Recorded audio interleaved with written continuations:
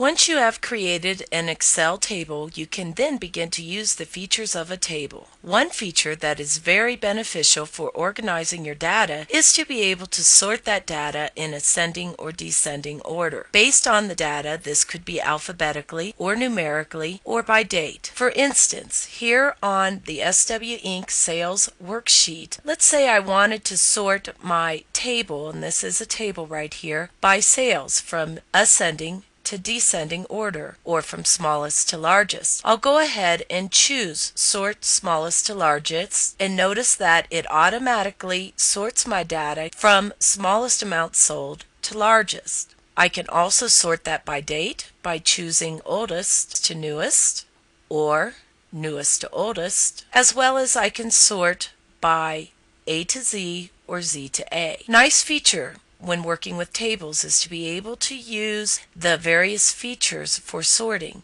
your information. Now we're going to go ahead and apply this to our sales monthly worksheet. So please open your sales monthly worksheet, or if you would like to open a file that reflects the development of the class up to this point, please open up 0903 start file. This will open up our Raspberry Brigade product list, and notice that we're on the week 1 sales. And here what we want to do is to sort our information so that we start alphabetically and sort from A to Z. So let's do that by coming over here to column A and to our product heading, and click a little drop down arrow next to it, and let's choose Sort A to Z. This will immediately resort our information, and notice that it starts with Appalicious Muffin and